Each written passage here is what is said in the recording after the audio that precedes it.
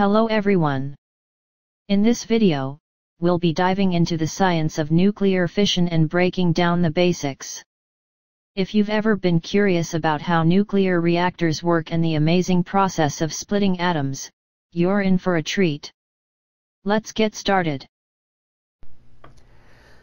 Before me dropping value bombs of this video, I would like to introduce the Nuclear Power Engineering Principles course, now available on Udemy. This comprehensive course is your ticket to mastering the principles of nuclear power engineering and taking your career to new heights. Packed with engaging lectures, this course is designed to provide you with a deep understanding of nuclear power engineering principles. And the best part, upon completing the course, you will receive a prestigious certificate of completion to showcase your newly acquired skills and knowledge. It is a valuable credential that can open doors to exciting career opportunities in the nuclear power industry. Don't miss out on this incredible opportunity to unlock your potential with Nuclear Power Engineering Principles course. Enroll now and gain access to this top-rated course at an unbeatable price. But hurry, as this offer won't last long. Join us today and take the first step towards a successful career in nuclear power engineering. Enroll now in the Nuclear Power Engineering Principles course on Udemy and unlock your potential. Don't wait and start your learning journey now. Now, if you're interested, the link to this course is provided in the video description below. Nuclear fission is the process of splitting the nucleus of an atom into two or more smaller nuclei, along with the release of an immense amount of energy. This process is at the heart of how nuclear reactors generate electricity. But how does it work? Let's dive into the details. To understand the science of nuclear fission, it's important to first grasp the basic structure of an atom.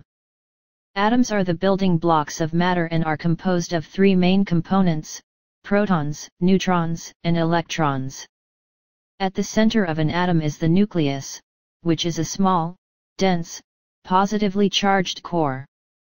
The nucleus contains protons and neutrons, which are tightly bound together. Protons are positively charged particles, and they are crucial in determining the chemical properties of an element. The number of protons in the nucleus is referred to as the atomic number and determines the identity of the element. For example, an atom with 1 proton is hydrogen, while an atom with 6 protons is carbon. Electrons are negatively charged particles that orbit around the nucleus in energy levels or electron shells. These electrons are responsible for the chemical behavior of atoms and their interactions with other atoms. Electrons are much smaller and lighter than protons and neutrons, and they are found in constant motion around the nucleus. Neutrons are neutral particles found in the nucleus of an atom. They do not have any charge, and their main role is to add stability to the nucleus. Neutrons help to keep the protons in the nucleus together, as protons being positively charged would naturally repel each other. The number of neutrons in the nucleus can vary, and atoms of the same element with different numbers of neutrons are called isotopes. In nuclear fission, a heavy nucleus, such as uranium-235, absorbs a neutron, becomes unstable, and splits into two or more smaller nuclei, along with the release of additional neutrons and a significant amount of energy. The process of nuclear fission sets off a chain reaction, where the newly formed smaller nuclei release more neutrons that can go on to cause additional fission reactions in other nuclei. This chain reaction produces an enormous amount of energy in the form of heat, which is used to generate electricity in nuclear reactors. The chain reaction is a self-sustaining process that occurs during nuclear fission. It begins when a heavy nucleus, such as uranium-235, absorbs a neutron and becomes unstable, leading to the nucleus splitting into two smaller nuclei, along with the release of several additional neutrons.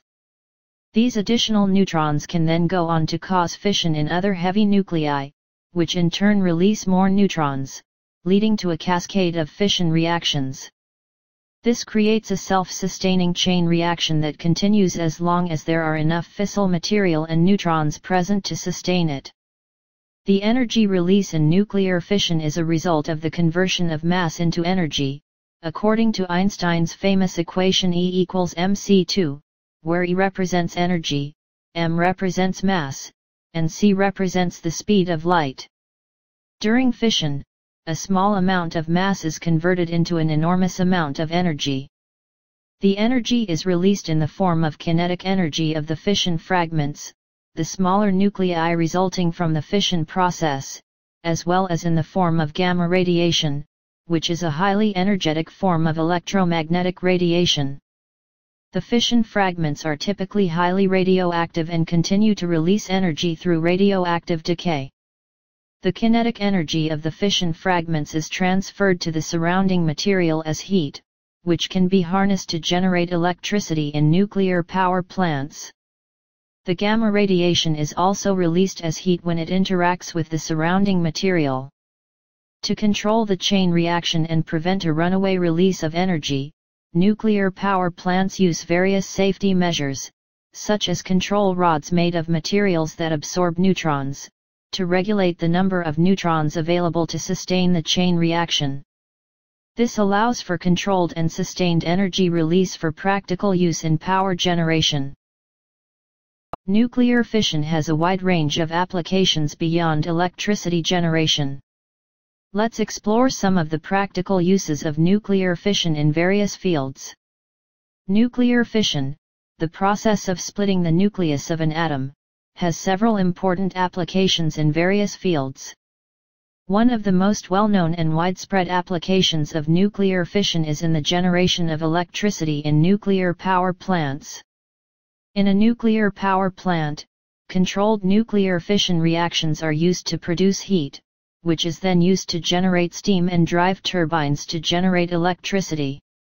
Nuclear power plants provide a significant source of base-load electricity, which is reliable and can meet large-scale energy demands, without emitting greenhouse gases or air pollutants associated with burning fossil fuels.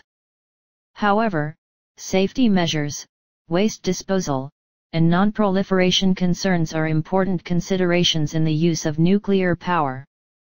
Nuclear fission has been used in the field of propulsion, particularly in naval applications. Nuclear-powered submarines and aircraft carriers utilize nuclear fission reactions to produce steam, which powers turbines for propulsion, allowing for extended underwater operations and greater mobility. Nuclear propulsion offers advantages such as long endurance, high speed, and reduced reliance on external fuel supplies. Nuclear fission is also used in the production of radioisotopes, which are radioactive isotopes of elements that have various applications in medicine, industry, and research. Radioisotopes are used in cancer treatment, radiography, sterilization of medical equipment, food irradiation, and industrial process control, among others.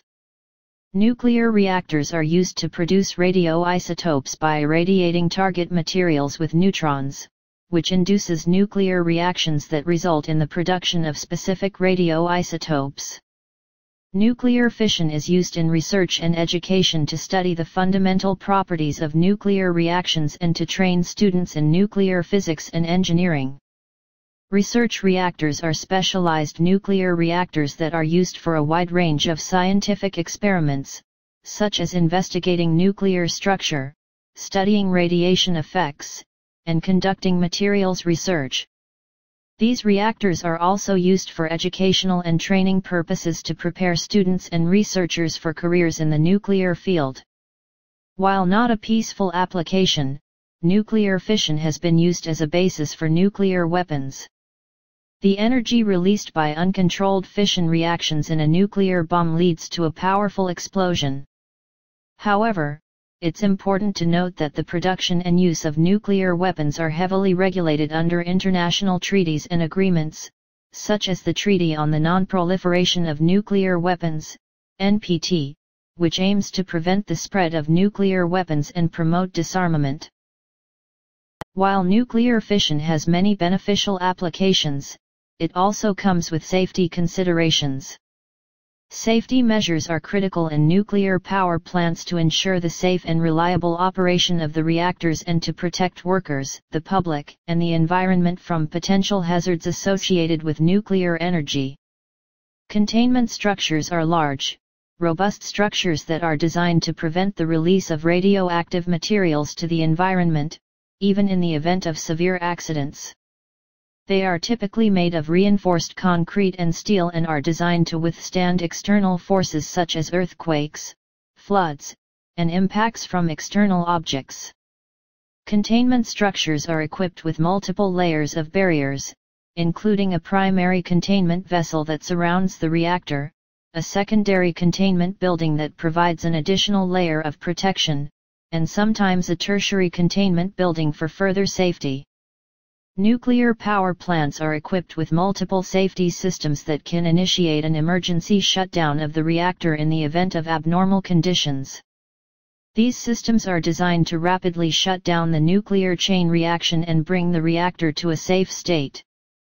One common system is the SCRAM system, which rapidly inserts control rods into the reactor to absorb neutrons and halt the fission chain reaction. Other systems, such as the reactor protection system and the engineered safety features, are also in place to detect and respond to abnormal conditions. Radiation shielding is an important safety measure in nuclear power plants to protect workers and the public from exposure to ionizing radiation. Shielding materials, such as concrete, lead, and steel, are used to absorb and block radiation emitted from the reactor and other radioactive materials. Shielding is applied in various areas of the plant, including the reactor building, control room, and spent fuel storage areas, to minimize radiation exposure to workers and the environment. Nuclear power plants have comprehensive emergency preparedness and response plans in place to address potential accidents or incidents. These plans include procedures for notifying authorities and the public, evacuating and sheltering individuals if necessary, providing medical care, and mitigating the consequences of an incident. Regular training and drills are conducted to ensure that plant personnel and local emergency responders are well prepared to respond to emergencies effectively. Strict operational and maintenance practices are implemented in nuclear power plants to ensure the safe and reliable operation of the reactors. These practices include thorough inspections, maintenance of equipment and systems, rigorous quality control, and adherence to established procedures and guidelines. Plant personnel undergo extensive training and qualification programs to ensure their competence in operating and maintaining the complex systems in the plant. The concept of defense in depth is a fundamental principle in nuclear safety. It involves the use of multiple layers of safety measures, including physical barriers, engineered safety features, procedural controls, and human performance measures, to prevent accidents, detect and mitigate abnormal conditions, and minimize the consequences of incidents. This multi-layered approach helps to ensure redundancy and resilience in the safety measures, reducing the likelihood of failures and enhancing overall safety. Lastly, nuclear power plants are subject to strict regulatory oversight by national and international regulatory authorities. These authorities set and enforce regulations and standards for the design, construction, operation, and decommissioning of nuclear power plants.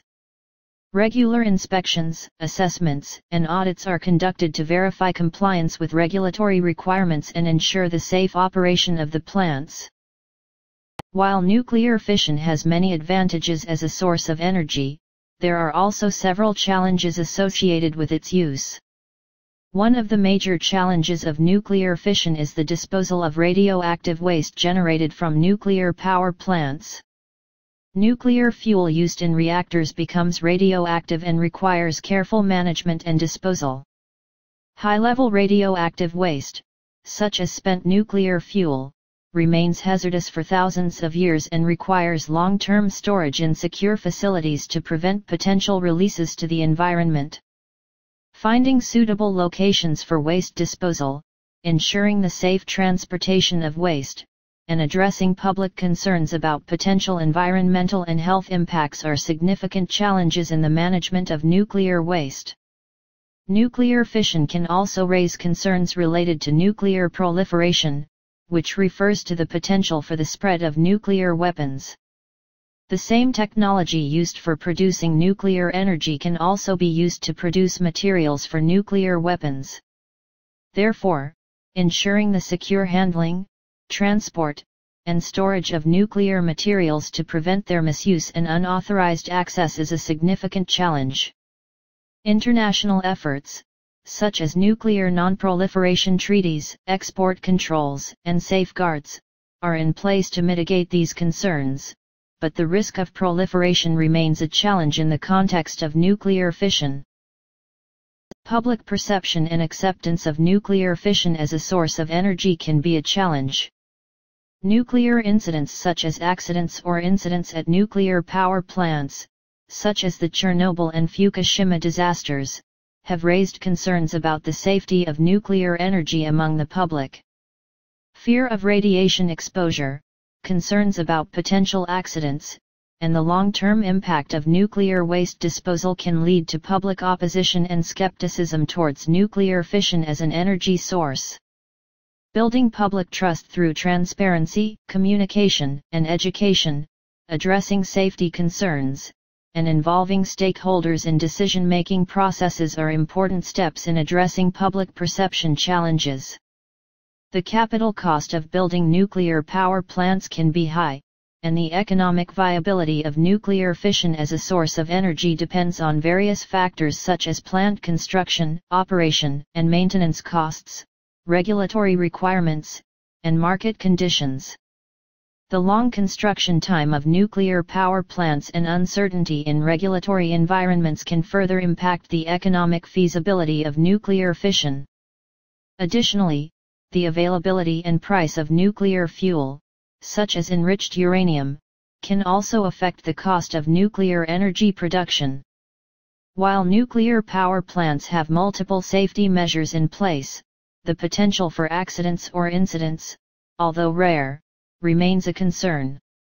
Accidents at nuclear power plants, such as the Chernobyl and Fukushima disasters, have had severe consequences, including loss of life, environmental damage, and economic impacts. Ensuring the highest level of safety in the design, operation, and maintenance of nuclear power plants, and addressing human factors, equipment failures, and natural disasters that may lead to accidents, is a continuous challenge. Decommissioning of nuclear power plants at the end of their operational life is another challenge associated with nuclear fission. Safe dismantling and disposal of nuclear facilities, managing radioactive waste generated during decommissioning, and restoring the site to its original condition requires careful planning, technological expertise, and regulatory compliance. The legacy of radioactive waste and contaminated sites from past nuclear activities, such as nuclear weapons testing and uranium mining, also presents challenges for long-term management and remediation. And lastly, although nuclear energy does not produce greenhouse gas emissions during electricity generation, the extraction, processing, and transport of nuclear fuel, as well as the construction and decommissioning of nuclear power plants, can have environmental impacts. Uranium mining, for example, can have environmental and social consequences. And that wraps up our overview of the science of nuclear fission. We've explored the basics of how nuclear fission works, its applications in various fields, and the safety considerations and challenges associated with it. We hope you found this episode informative and gained a better understanding of this fascinating process. If you're enjoying learning about the exciting world of engineering on our channel, be sure to hit that like button and subscribe to our channel. It really helps us out, and you won't want to miss any of our upcoming videos.